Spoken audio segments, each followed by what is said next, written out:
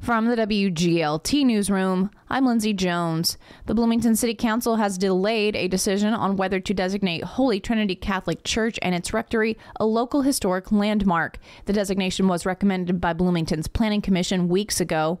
Monsignor Jason Gray represents the Diocese of Peoria.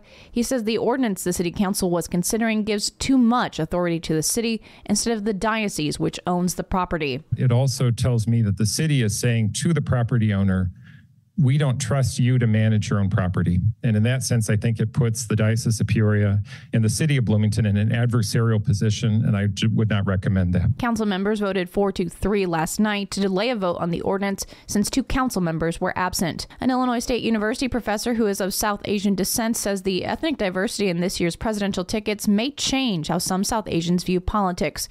Professor of Graphic Design Arshana Shakara says she hopes the emergence of Kamala Harris as the first presidential candidate of Indian descent and Republican vice presidential candidate J.D. Vance's wife Usha will inspire others. But then, of course, it will change. It will draw new narratives. It will also bring in like little girls who are interested in, will look at perhaps Vice President Harris and then be like, oh, I can be that person. So it will, of course, open up a lot more pathways. Shakara says she is part of a project in collaboration with the ISU Center for Civic Engagement that will encourage students to vote.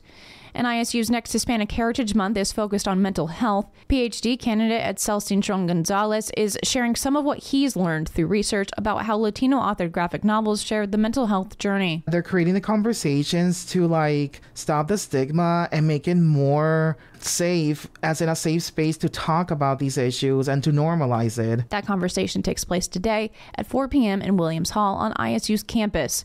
And the Planned Parenthood Clinic in Peoria is now offering in-clinic abortions. After being firebombed in January 2023, the clinic was only offering the abortion pill and other services like STI and family planning. It reopened in May. I'm Lindsay Jones.